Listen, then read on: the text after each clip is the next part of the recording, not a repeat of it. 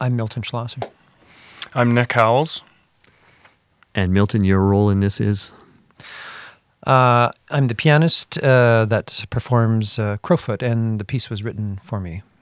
Yeah, and I wrote Crowfoot, and yeah, it's been a collaboration, us working together. Well, Crowfoot started as, I guess, a way for myself to explore some of my history, my Métis background, and that was the first initial conception of this piece was this way to explore this background, and then it grew from there. The very first, when we first came up with this idea, the very first thought I had was within the Royal Conservatory music and some of the earlier children's books, Bastion, Alfred, things like this. You usually get the Indian dance or the Indian song, and it usually starts off with the left hand doing an interval of fifth, acting as the drums, and then a little melody on top. But then after that, that's about all you get for any mention of Aboriginal music, I suppose, within that tradition of teaching. And so I wanted to take that interval of fifth and do something a little bit more interesting with it. And so that was the start of this piece. And then as I progressed in writing it, I spent a lot of time researching my background, looking into my heritage, and finding ways of bringing that into the piece, and maybe making it a little more personal to myself. I started piano when I was 9 years old, and like any typical 9-year-old, I didn't want to practice. I just wanted to play with my friends. And so after about a year of study with my uncle, Jim Howells, I decided I did not want to take piano anymore, and so I quit. And it wasn't until I was 14, my younger sister started taking piano, and I decided that maybe this was something that I wanted to do. And so I started again when I was 14, and started writing music as well, and saw some success back then, and that really helped take it off. Actually, I was in Edmonton when I was 18, I think, at the Kiwanis Festival, and I'd won the composition competition for that. And I think after that, it was sort of my fate. Fate was sealed, and yeah, I've been composing since. Nicholas came to study with me at the Augustana Campus of the University of Alberta. He had done 2 years at Red Deer College and then completed his degree at the University of Alberta in Camrose. And it was exciting right from the start because Nicholas was a very fine pianist, but I knew that he was also composing, and he was just doing it on his own. It's something that he does. It's part of his creativity. He's also a talented visual artist. And so one of the interesting things that I became aware of in my relationship with Nick was of his Métis background, and that it was something that potentially he was trying to work into his compositions. And so I mentioned to him that I live in the federal riding of Crowfoot, named after the great warrior chief that resided sort of south of the Battle River, where Camrose is located, part of the Blackfoot Nation, and was a major historical figure within Canadian history. But like most Canadians, we don't know that much about our history at times, unfortunately. So I've always had this idea of having a work that somehow incorporated Camrose, the history of the area, and particularly something about Chief Crowfoot. And so I mentioned this to Nicholas, and also mentioned to him that there's this wonderful quotation that is taught in Canadian literature courses, which is a quotation that Chief Crowfoot spoke when he was dying. And it's very poignant, talks about life and its sort of fleetingness, and is quite mystical. And so That was an idea that I sort of pitched to Nicholas, and then that's sort of how Crowfoot came about as a composition. He played with that idea. This isn't the entire quote, but it's the part that I used in the composition, and it's, "What is life? It is the flash of a firefly in the night. It is the breath of a buffalo in the wintertime. It is the little shadow which runs across the grass and loses itself in the sunset." And yeah, when Milton first presented that quote as an idea of maybe I could use this, you know, as soon as I read it, I thought, yes, you know, this really resonates with me. You know, I spend a lot of time in the summertime in the mountains outside, and for me, this quote, yeah, it just felt really right for me. It's just sort of felt really personal, you know, something that reflected myself. So I suppose in the piece, throughout the piece is somewhat sectional, and each of these sections does sort of reflect this quote, and some of the images that are brought up by it. You know, towards the end of the piece, you can almost hear what might sound like, you know, buffalo stampeding, or stampede of buffalo. In other parts, it's a little bit more fragmented, you know, maybe like the flash of a firefly in the night. And in some parts, there's a little bit of work that Milton has to do with his voice. And, you know, that, to me, that reflected on part of the quote where it's talking about the breath of the buffalo, and just sort of this meditative moment, a very peaceful moment in the piece. Crowfoot's an interesting work for me. It's not the first work that I've done that's incorporated things other than just playing the piano. I did a recording in 1999 of a work by the noted American composer Frederick Chevsky called De Profundis, and in it I actually speak the text, parts of the letter that Oscar Wilde wrote from prison. And I have to use my body as a percussion instrument. I imitate a tuba at one point. I play the piano, but I also speak text all throughout. It's a half hour, and it's an extraordinary work in terms of contemporary piano music. So this piece, Crowfoot, gets me doing something else, which is drumming with my foot. So that, I think the great thing for me is I'm also an organist, so I'm actually used to multitasking with my feet beyond the pedals of just being a pianist. So I've been reflecting upon the fact, and when I perform this, people sort of think this is quite marvelous that I can do all of this, but part of me recognizes that I've been doing rhythm with both of my feet for quite a while. So, but this is certainly different. What is also different for me in this piece is that I speak Cree, and it's literally Hobima Cree. Nick's ancestors came from the Peace Country and spoke at least a dialect of Cree, Beaver. For this work, the wonderful quotation of Crowfoot is translated into Hobima Cree, which is what I speak. Crowfoot himself did not speak Cree. He was of the Blood Nation, and so it was, I think, a dialect of the Algonquin language. It's related to Cree distantly, but Nick wanted to put it into closer to the language of his ancestors and reflecting his Métis background. And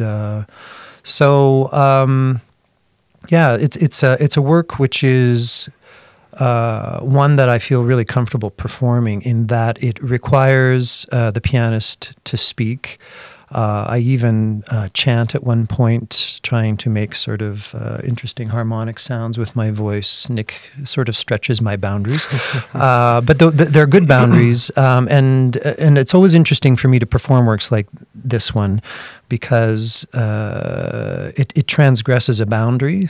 Pianists aren't supposed to make noises in public. They're not supposed to grunt. They're not supposed to sing.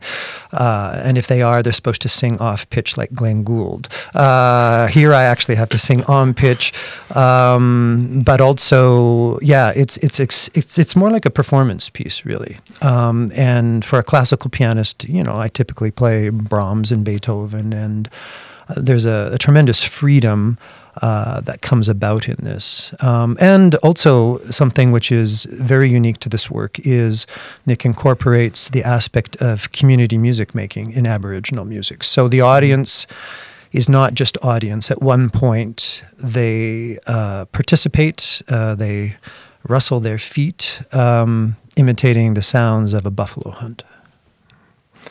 Yeah, the wonderful thing for me in writing this piece and working with Milton is that, you know, I've Milton being my teacher for the years I was in university, I've grown to know what he can do on the piano and what he enjoys doing. You know, I've heard him play the Chevsky pieces and some of these pieces that incorporate unusual activities while piano music making. And so for me, that was this a great opportunity to be able to use my imagination and bring in some of these different aspects of playing which don't usually happen. And so and knowing that, you know, Milton would enjoy, at least I hope, enjoy doing those things, such as playing drums and speaking and singing.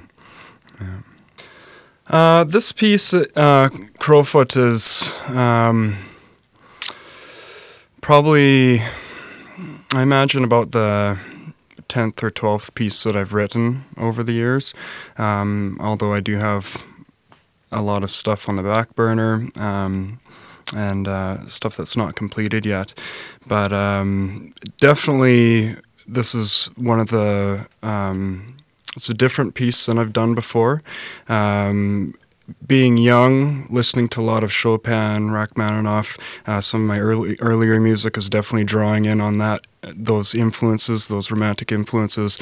My pieces into my late teens and into 20s, definitely drawing on maybe more contemporary things I was listening to, Bartok, Stravinsky, and then definitely studying under Milton, being influenced by some of the really contemporary composers, Chevsky, definitely influenced this piece a lot in how it's composed. And so, this is it's different than what I've done before, but I think it fits in nicely with, I suppose, where I'm trying to take my music.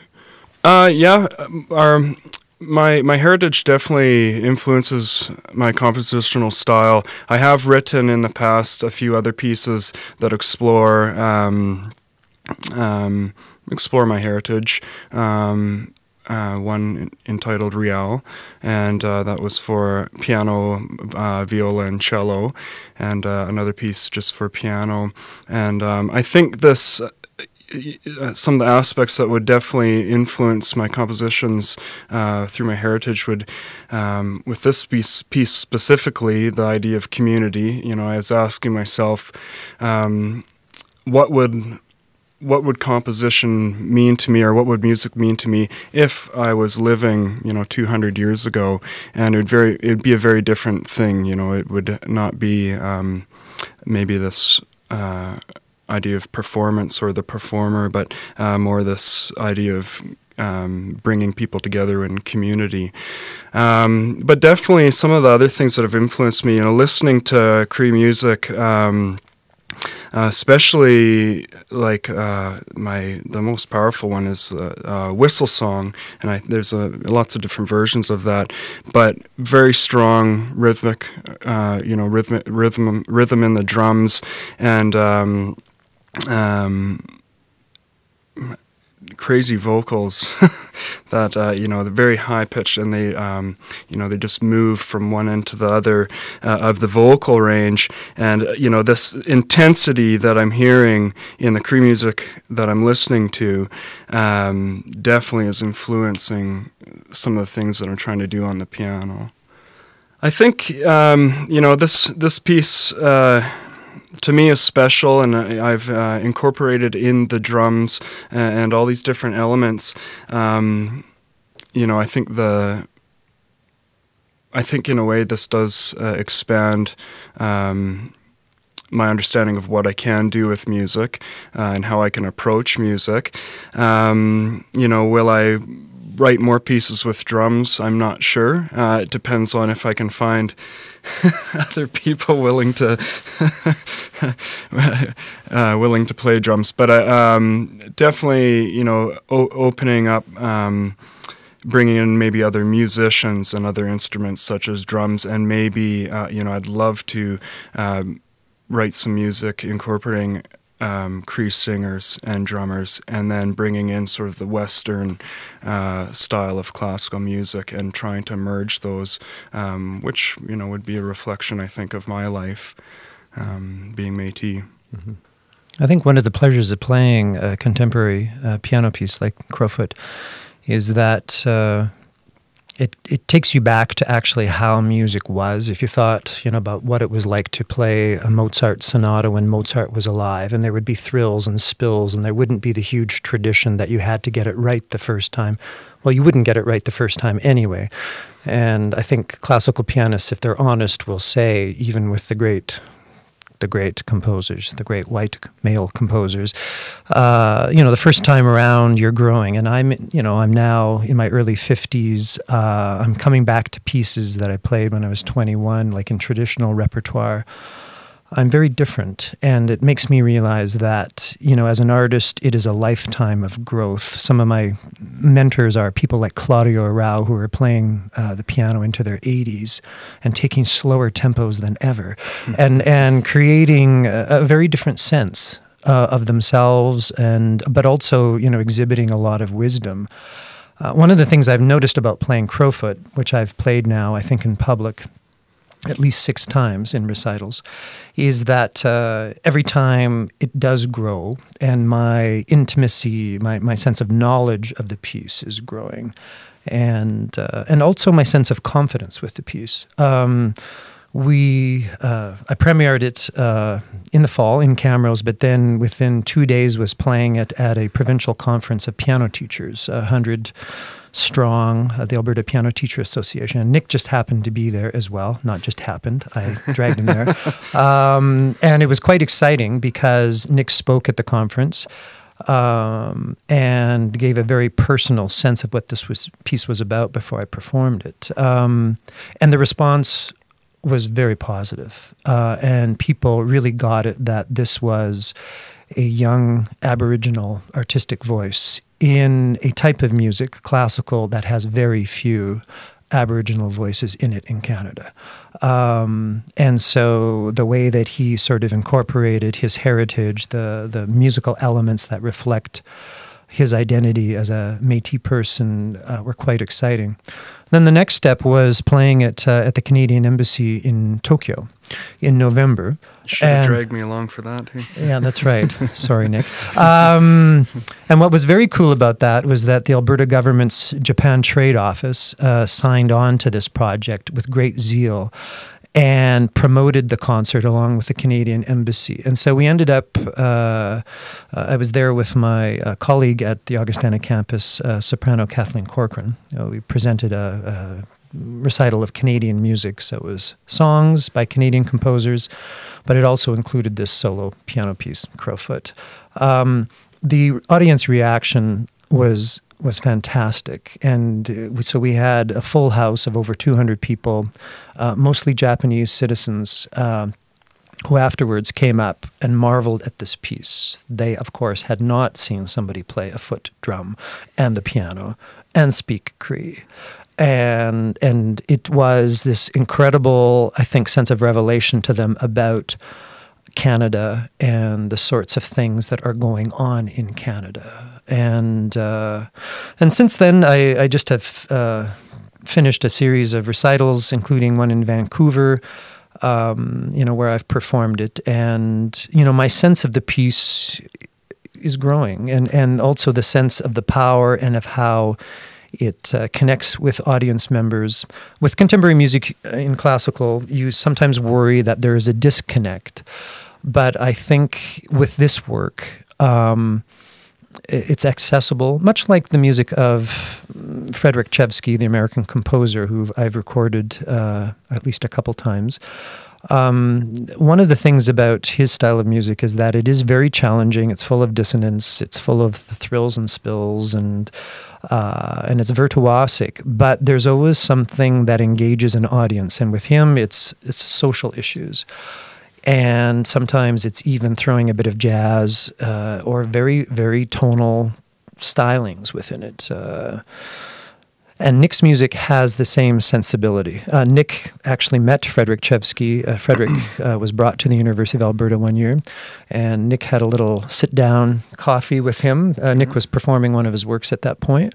So Nick is very familiar with the music of Frederick Chevsky and has met him as a composer. And it's sort of built up, I think, a different type of vocabulary for Nick, which I find very attractive as a pianist. Not all contemporary piano music is what I would call inherently pianistic. But with Nick being a pianist, and with Nick having played and performed works by one of the greats today in terms of piano composer and pianist Frederick Chevsky, he's developed a sense of how to create a language which is both contemporary but accessible. Oh, I'm very happy with this piece. Often when I'm composing, I imagine this happens with most people. You find some inspiration. So, definitely Milton suggesting the quote from Chief Crowfoot. And then, the ideas start flowing. And often what happens for me is the first thing is usually the overall structure of the piece, sort of where I want to take it, where I want to start, and then where I want to go to. And that's, it can be a little bit vague sometimes, but usually in my head, I see this whole thing in my head, or this whole piece of music in my head. And then the process starts, and things change as you go. You get inspired by other things that influence you, or maybe some of the things in your head that you thought would work end up maybe not being as powerful maybe as you thought. And so as I'm going through the process, I'm constantly going back to what I've written, or moving forward to parts that I haven't written yet, and maybe inserting material and adjusting. And for me, the initial writing process is quite quick, and then it's the perfectionist comes in after that and starts nitpicking and going through the whole piece and just making everything exactly how I want it. Anyhow, in the piece, when I finally took my the handwriting and input it into notation and got it printed off, at that point it's it's sort of, I guess it's not written in stone, but it's pretty close, because you're sending it off to, I was sending off to Milton, and you start to wonder, have I done everything exactly like I want to?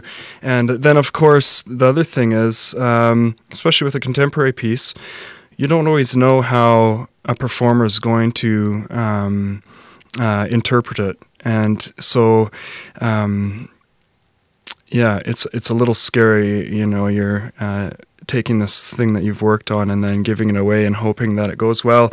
Anyhow, when I heard Milton first run through this with me, and I went up to Camrose and we worked on it a little bit together, and I was